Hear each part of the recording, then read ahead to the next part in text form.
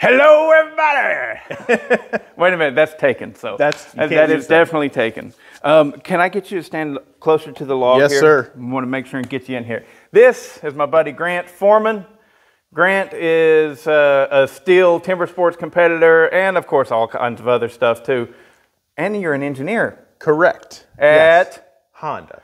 The best, okay? I am very much a Honda guy. Back whenever I did my motocross racing, I was on a 400 EX to start with, but then I did some trades and I got the frame for a 1987, or it was an 86, I can't remember, Honda 250R 4-tracks. And back then, that was whenever those were still the #1 go-to racing four-wheeler. And so getting that frame was a big deal. And what I ended up doing was I got a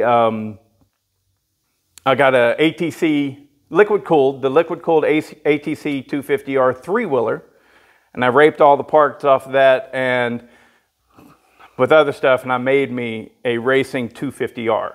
So I believe I'm pretty familiar with this engine. You are. All right. Yeah. So that cylinder right there is? That is a 250 cylinder, before 2001, before fuel injection. Okay, so this is actually a Honda cylinder. Yes, that's how it started. Yeah, Now there's a new head on it. Yeah. They've bored it, stroked it. It's 330 cc now. Very 327. Yeah, and there's a company that actually does these for four-wheeler racing, riding, that kind of thing. I was expecting you to tell me that it was an ESR, an Eddie Sanders racing. It is, yes. So he did that to a stock Honda cylinder. Yep. Yeah, so Eddie Sanders Racing has been around for decades, but he kind of really hit his stroke with specifically the Honda 250 four-wheelers. And he'll do the dirt bikes too and everything, but and he actually has a casting, or is he even with us still? Do you know? The company is. I've never sure actually met him. I think he may have actually passed, but he actually started casting his own cylinders, very much like what we have with our Husqvarna 372 Chinese cylinders and the what's the Italian starts with an M. Meteor. Meteor. So he was doing that. And this may be started as a copy of that. Gotcha. And is reprinted to that. They make the cylinders, they make the top end, all the gasket kits and everything. Well, I want to do a real breakdown with this because what is really odd, the biggest secret about these saws is that there really is no secret, right? It's just if you can do it, yes, it's all been done before in the motorcycle or ATV community. And it's one thing to make the power, it's the other thing to get the power to the wood. Right. And that's via your chain, your sprocket, your carburetor, those other pieces, as well as the frame. And that's one of the things that Dennis Cahoon is the builder of this saw. That's one of the things that he does nicely. His frame design is set up, it's very balanced and easy to operate. And that's one thing that he's kind of perfected. And now he's able to put different size motors, different power onto those.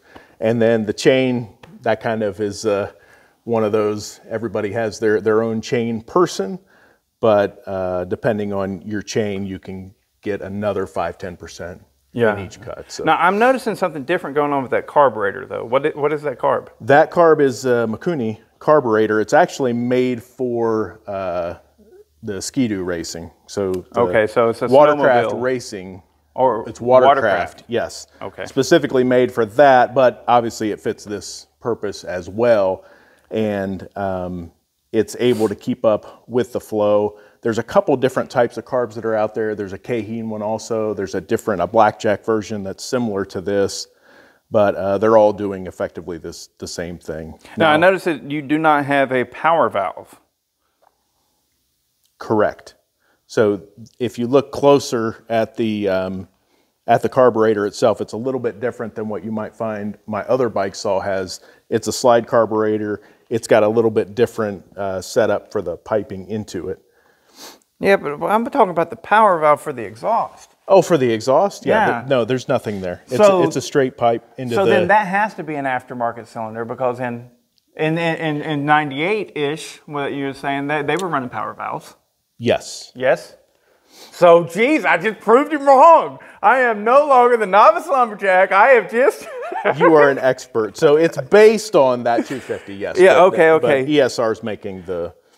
Well, the big thing that whenever I first saw this, I met you in Alabama last year at the race there, and my first question out of my lips about this was, what do you do about the water jackets? Because this is a liquid-cooled setup. Yes, it was. And some of the bike saws that you see, for example, my other saw, it actually uses that water jacket as the oil reservoir for the bar. So it no longer is water cooled, it's actually just a reservoir for that. Does it circulate, or is it just kind of there? It's gravity fed into the bar. So that oil is there. It is a bit of a heat sink for it, I see. but it'll drop it directly onto the bar. So what you're doing with that one is your oil reservoir drains through the cylinder. It's actually in the jacket around it. So you'll put it in the front, it'll drain through that jacket, come out in the back, and feed directly to the bar. So hopefully you don't know this, but would you guess how long would it take before this actually burnt up because it can't cool itself? Wide open out of the wood, I'm going to guess 20 to 30 seconds of wide open revving. You're going to overheat and have bad things happen. Dang, that's dangerous in a different kind of danger. That's a lot of money. Right. It's super high compression. It's building heat all the time. There's no way to get that out of there. And despite using a little higher octane fuel that retards the timing a little bit, it's still not meant for long durations. And so what I think I notice is what you got going on, your pulley is hooked directly to the crankshaft. That's right. So whenever you're wrapping that rope around there, you're literally wrapping it around the crankshaft to an extent. Correct. Yep. All right. And the stator and everything still in place? The ignition is a little bit different than a traditional. So some guys actually had 250s that still have their ignition and their pickup on there. This is one of the newer ignition systems, so it's got a separate coil and a separate piece that goes over the stator. All right. And who builds the pipe? The pipe is an LED pipe. So that's, I'm not actually sure where they're based, but they do all of the pipes for Dennis and some of the other bike saw builders. Gotcha. And I see the removable head there.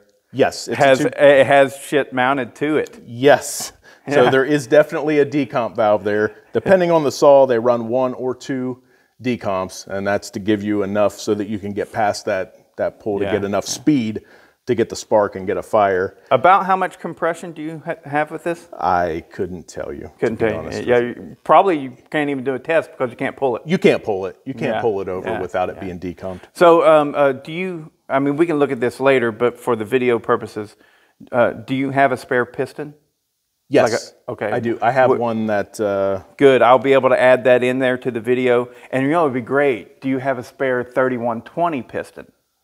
To give these folks something, or just anything really.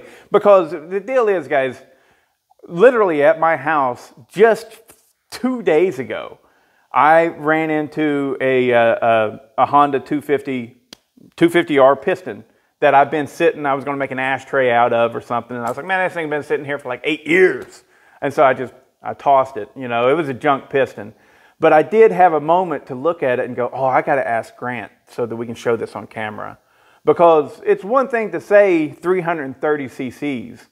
It's one thing to look at the difference in, say, I don't know, a 372 XP piston versus a 330 piston. They are massive. So we'll definitely show that off. Okay, just rip it and grip it, right? Yep, we'll turn the oiler on. Yeah. And then we should be able to fire. All right. Okay. All right. Camera. Hold firm. Hold firm. Hold hard. Rev it a little bit, get it warm. Yep, just wake it up. You know, about 3-4 seconds. You got it. All right.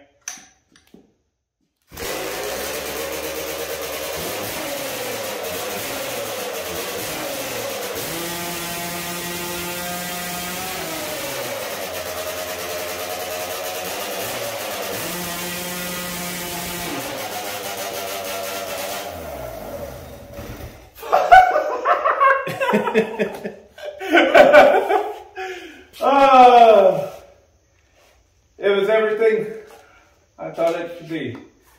There's nothing quite like it. Wow, I gotta go change my underwear. Damn, that thing is a hoss. Oh, my first cut was crooked as shit. But yeah, I can see what you mean about like the upcut would be straight up depending on how it bites. But, drive you backwards.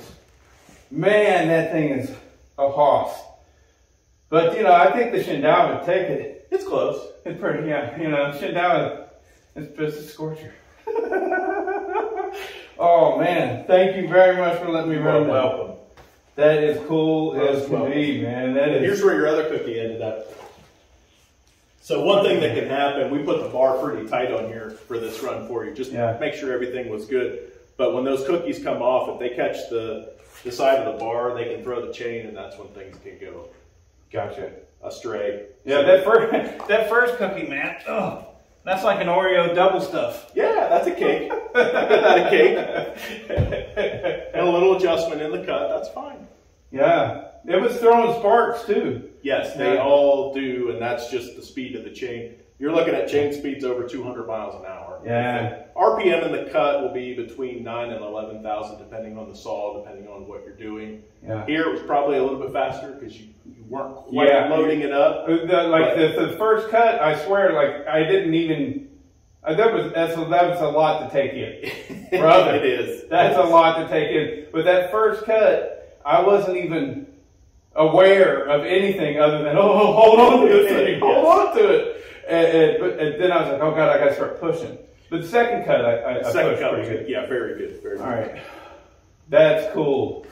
All right, well, I hope that you guys have been entertained. I know I have, and somebody's going to ask what kind of wood you're cutting, and that's tulip poplar. That'll be the same stuff we use at Sawfest. Oh, okay, so if somebody wants to measure the time, they can get an idea. We cut some of this a few weeks ago at about 0.85, one cut. God. Oh, and that right there is not a race chain. That is it straight stock? No, it's taking that. It's a very nice practice chain. So it's good. I'll use that chain occasionally if the wood is questionable or if I see something in it. It's a good solid chain, but not one of the big dollar ones. Yeah, yeah. Very cool. But still, it is still 404 though, right? It is 404, yes.